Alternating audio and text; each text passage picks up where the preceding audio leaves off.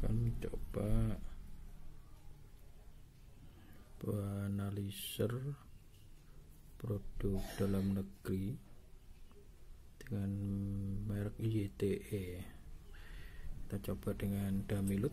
Kita ukur dulu damilutnya berapa ini.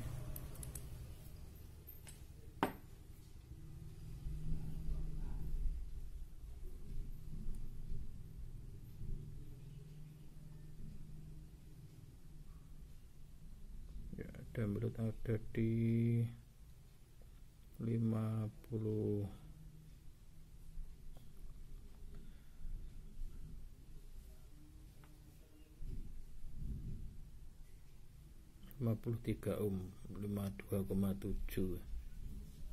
Ya, damilut di 52,6 ohm. Kan kita coba di analyser apakah jarumnya sesuai nanti.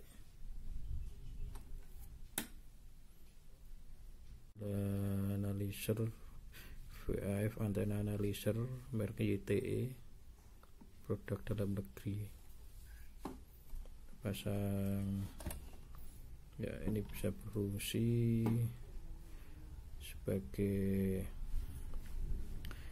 frekuensi counter dan bisa berfungsi sebagai analyser. Kita pasang, coba pasang damilut.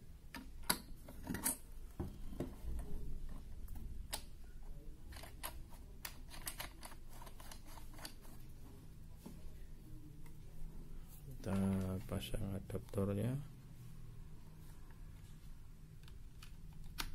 Ya, kita cek posisi switchnya ada di antena.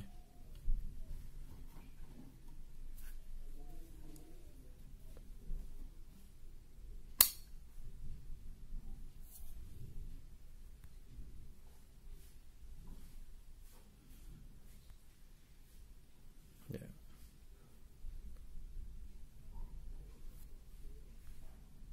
Di 145 jarum menunjukkan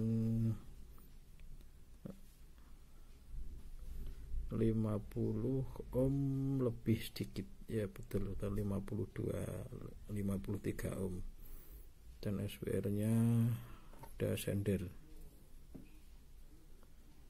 Kita coba geser.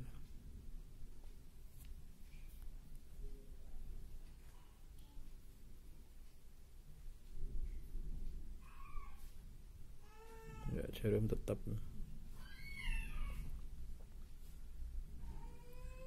Ya, sesuai jadi ya. Damilut 52 ohm. Kita pasang di analyser produk dalam negeri ini. Jarum menunjukkan 52 ohm dengan SWR sender. Coba lagi.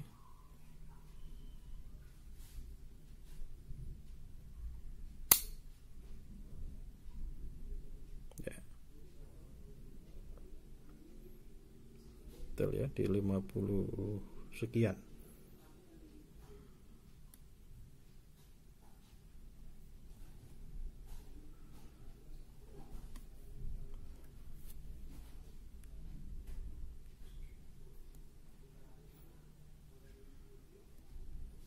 Ya, lumayan valid lah analyser ini.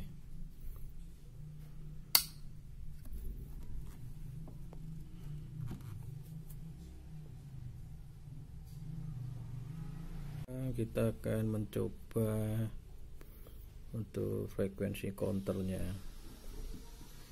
Di sini kita harus pasang antena dulu, antena helical. Kita pasang antena.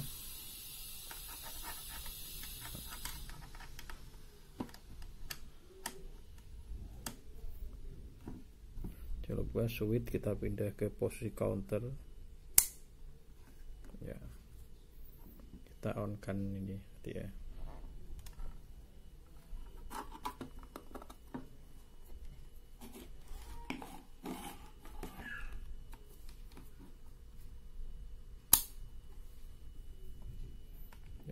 masih menunjukkan di 000.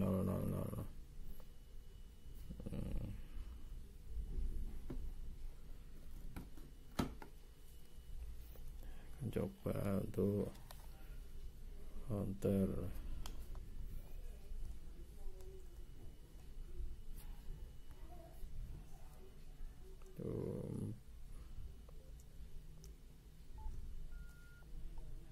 Frekuensi 144180 kan jam kita akan sesuai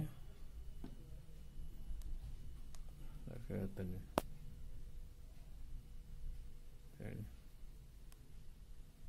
Ya.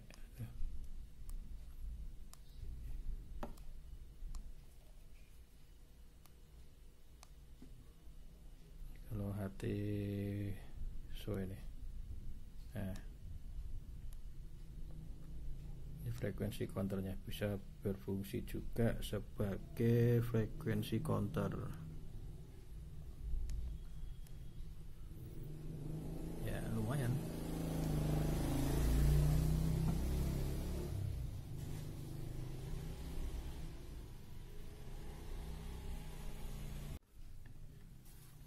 Ini ya. Merk YTE dirakit Yoto Elektronik Surabaya.